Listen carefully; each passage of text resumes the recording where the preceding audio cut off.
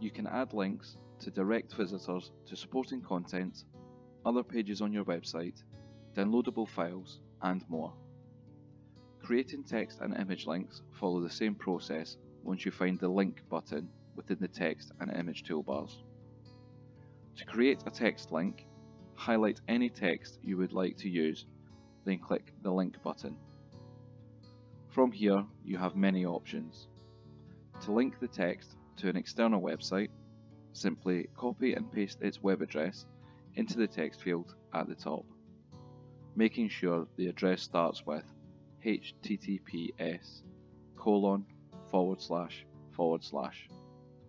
Select the checkbox below to have this link open in a new window or tab. This can be useful to stop your website visitors being taken away from your website and not being able to find their way back. You can link to another page on your website, including a shop category and product, by clicking on the page name. You can also link to a file like a PDF that has been uploaded to your website, so that if someone clicks the link, the file immediately downloads to the device. You can link to a contact number by entering tel:+